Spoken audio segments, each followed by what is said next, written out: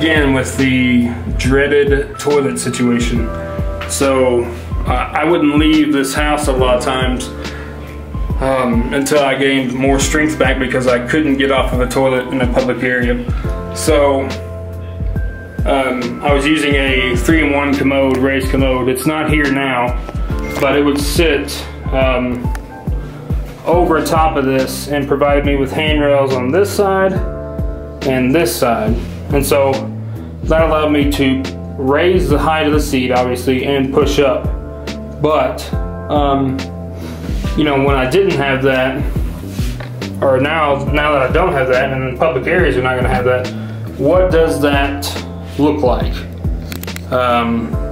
As far as how can I use the things that are around me to my advantage. So I'm going to try and kind of show how I do that.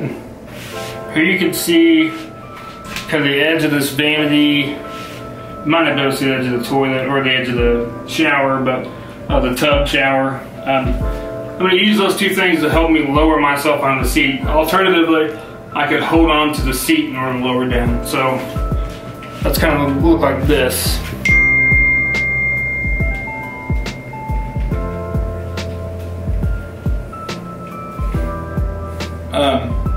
So I'm going to use the same two things to help me get up off of the seat.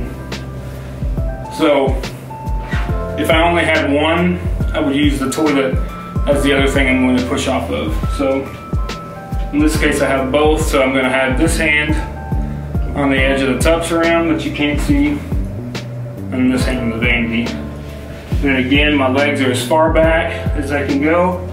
I'm putting that weight over the front of those, the balls of my feet. I'm leaning forward and pushing up. Alright, so here's what that would look like if I didn't have this to hold on to, or maybe that. So again, I would put this hand on the front of the toilet and maybe this one on the side, and use those to help lower me down onto the toilet. I'm going to do the same thing getting up. I'm going to place this hand in front and place this hand on the side of the toilet, kind of under a cheek, and then lean forward and push up. Now the front hand is probably doing the majority of the work in that instance, because the back hand's kind of in an awkward place. So by leaning forward and getting that weight shifted forward in front, and then pushing down. So hopefully that helps. Again, that didn't come overnight. I've had to work on that a lot.